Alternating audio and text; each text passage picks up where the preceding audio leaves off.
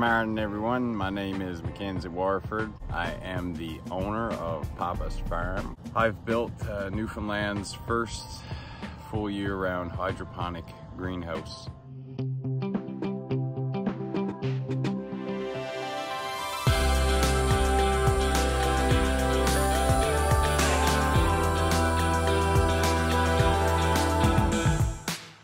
And hopefully in some way I can help you.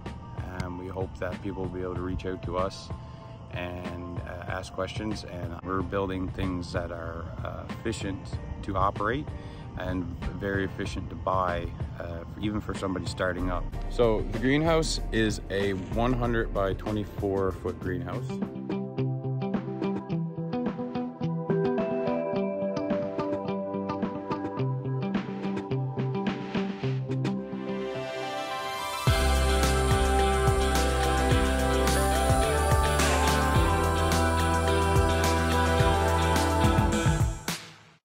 On building more greenhouses, and it's really hard to say that I would like to go with a prefab, because working with wood it just gives you some different options that you wouldn't have with a prefabricated greenhouse.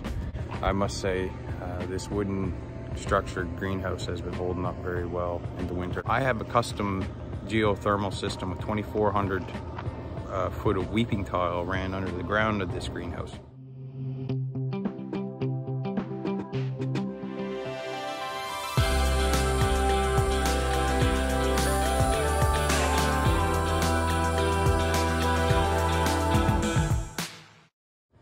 So we're using that now to heat during the winter and cool during the summer. And that is the cool stuff that we're gonna be doing here at Papa's Farm.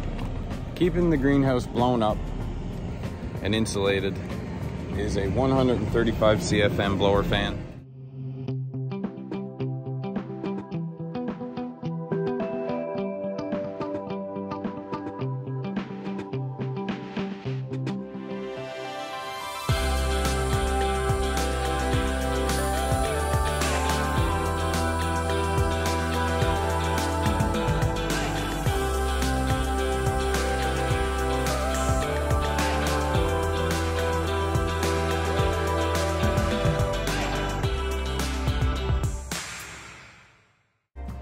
The basic concept of our operation right now as an NFT operation is we have a main tank coming out of a main pump, feeds a main line all the way down the entire length of the greenhouse, which comes off to water pressure valves,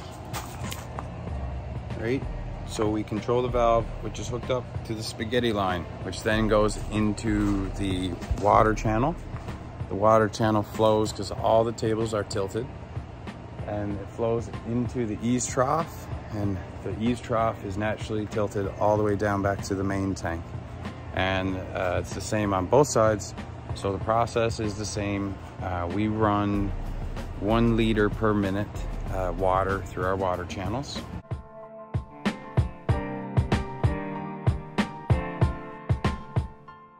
During the summer, we actually have our geothermal system hooked up to the back of our furnace, which puts out about another 1,200 CFMs on top of our 2 8-inch fans and 6-inch fans.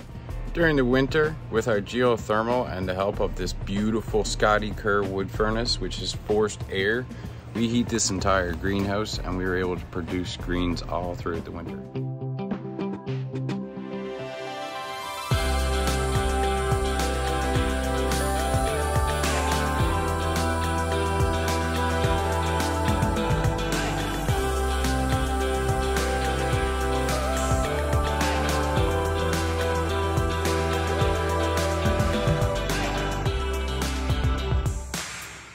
Just follow along, we'll show you what we got. I hope you can learn a thing or two.